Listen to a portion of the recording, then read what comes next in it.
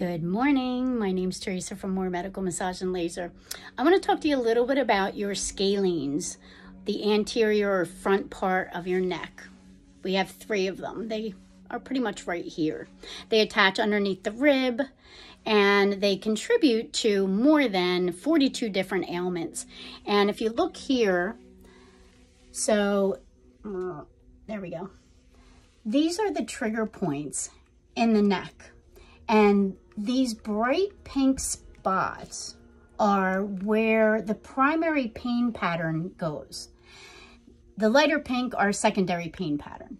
So what that means is that you could have pain right here in your behind your shoulder blade, and you might think it's part of your rhomboid or your shoulder blade or something that you pulled, and it's really because of your trigger points in your neck. You could have shoulder pain down the outside of your arm, and you might think you did something when you raked leaves, which you could have. But what I've seen most, it's your neck, even if your neck doesn't hurt. And so I just wanted to give you a little tip on that and give you a stretch that will help you with that. So if you rotate your hand out, so it's externally rotate, you put it behind you, like you're putting it in your back pocket. You relax your shoulder. You're going to turn your head slightly at a 45-degree angle, and you're going to lift your chin, and then you're going to lift the mandible to the sky, not the chin, the mandible. And you're going to hold that. You can pulse a couple of times and then relax. Pulse a couple of times and relax.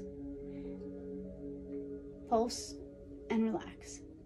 And what that'll do is will help stretch this area of the neck, especially if you sit all day, or if you're stressed, or if you shallow breathe. All of these things can contribute to the anterior scalenes being a little bit tight, and can contribute to anything from numbness in your hands to sometimes people think they have carpal tunnel or elbow pain.